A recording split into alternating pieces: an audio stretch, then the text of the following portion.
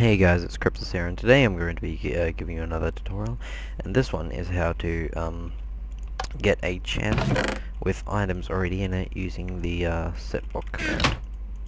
So yeah, as you can see, when I press that button, a chest appears and it's got full diamond armor and a diamond sword. Right, so as usual, I've broken it up into bits so you'll understand it a bit better, or easier at least.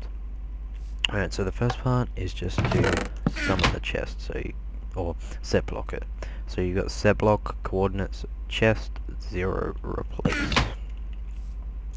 Next, as you can see, we've got the same set block, coordinates, chest, 0, replace, and then over here we've got, in a set of curly brackets, items, colon, square bracket, colon, and then we've got a set of curly brackets here with nothing in it at the moment. So let's just go and spawn a chest cell.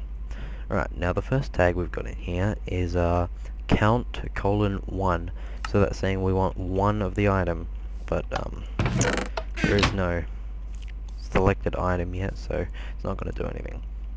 Alright, now we've got slot 0, so that's the first slot in the chest's inventory space, I guess. So that would be the top left corner.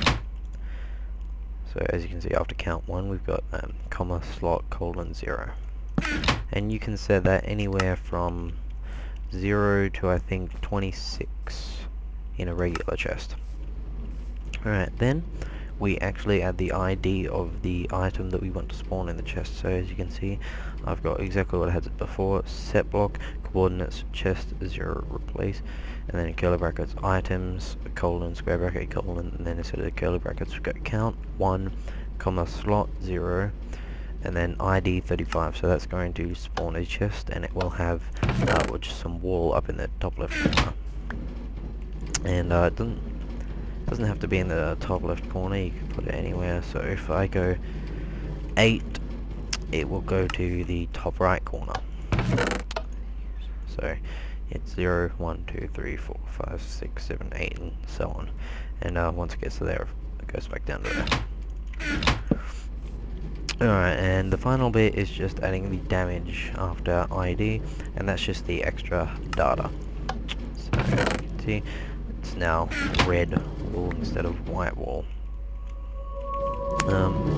So yeah, I hope you enjoyed this video. If you did like this video, like and subscribe, and that's all.